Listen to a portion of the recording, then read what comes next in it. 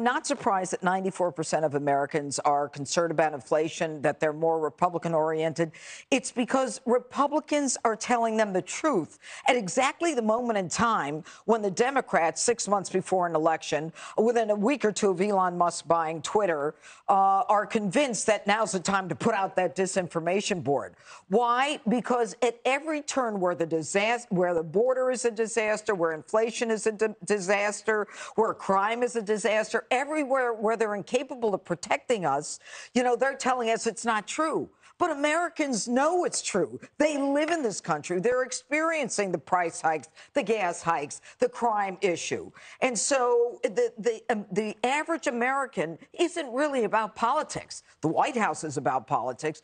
But the average Americans, all they want is honesty in this country.